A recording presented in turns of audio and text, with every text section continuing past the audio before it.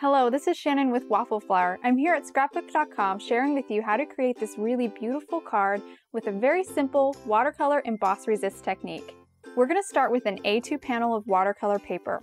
This paper will hold up to the water that we apply on and will really allow our ink to move on the surface and blend and basically paint itself. First thing we're going to do is stamp our sentiment. This is the Bouquet Builder 2 stamp set. I'm going to use Hello Beautiful. And I'm just going to mount it here on my acrylic block. There we go. I'm going to use some Archival Ink to stamp it. Just ink it up really good.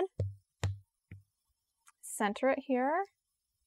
Press it down, hold it in place, and just push a little pressure over where the sentiment is. And this will make sure you get a really good impression. There we go. Now we're going to move on and add a beautiful stitched border just to the edges. This will add a nice little detail before we stamp all our flowers. I'm using Waffle Flower's A2 Nested Rectangles 1 die. This is the largest die from that set. And you can see this is going to add a beautiful little stitched border, just a nice little detail. And then grab a little piece of washi tape to hold it in place. And now I'll run it through my die cutting machine.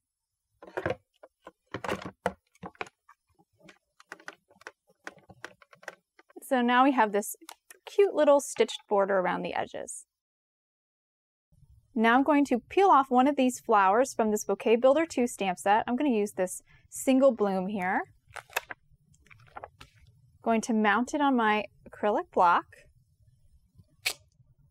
And I'm actually going to emboss this, heat emboss this image. To make sure the embossing powder only sticks where I stamp this flower, I'm going to put down some anti-static powder.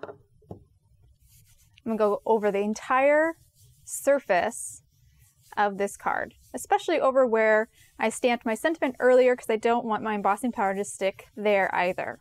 Now I'll grab my embossing ink. This is Versamark. Ink up my flower. I'm just going to stamp it once on some scrap paper. And then I'll ink it up one more time. And now we'll start stamping. I'm going to start at the corners. Stamp one flower there. Go down to this bottom corner. And I'll stamp one more right here between the two flowers on the corners. Now that I've stamped half, I'm going to pour my embossing powder. I'm going to use some white embossing powder.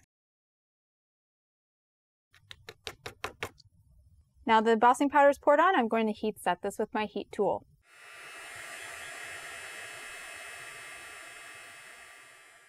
Okay, now that this half is heat set, we're going to stamp the other half, and then we'll be ready to color.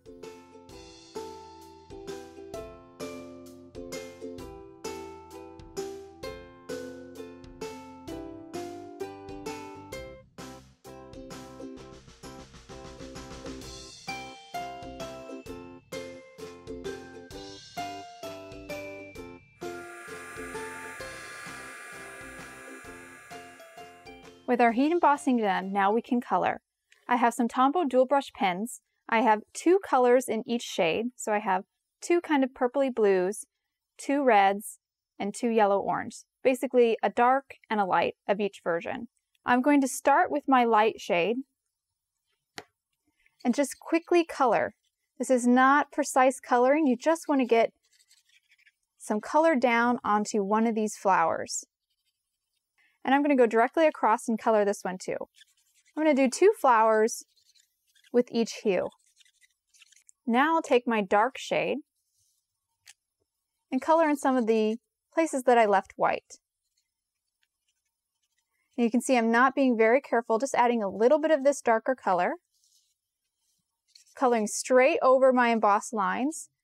Those will show up later after we spray this with water. They'll become visible again. And now I'm done with my purple blue. I'm going to move on to my red combo now. Start with my lighter shade. Just quickly put some of that lighter shade down. I use a lot of the light and very little of the dark, so the dark doesn't overpower the light. Grab the dark and just add it little spots over the flower. Now my last hue, start with my lightest color again, You can even see I'm coloring outside of the flower as well, and finish with the dark. So now that we have our flowers colored, we're ready for the magic touch. You're going to take some water. I have a spray bottle here of water, and I'm going to spray all over this.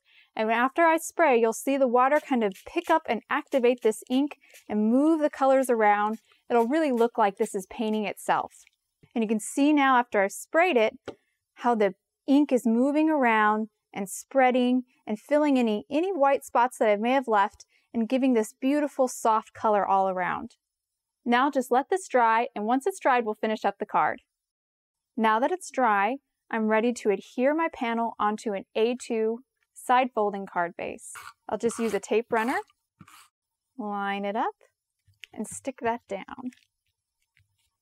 The last thing I'm going to do is add some embellishments with Nuvo crystal drops. This is Morning Dew, which is a beautiful clear color.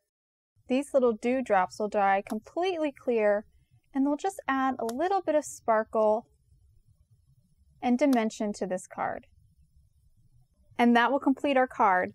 I really love how the ink blended and moved because we used two different shades of our hue. We have some beautiful darks and lights within one color. It's so magical how the water makes the ink basically paint itself. Thanks for watching. If you like this video and want to see more from Scrapbook.com, please like, share, subscribe, and leave a message.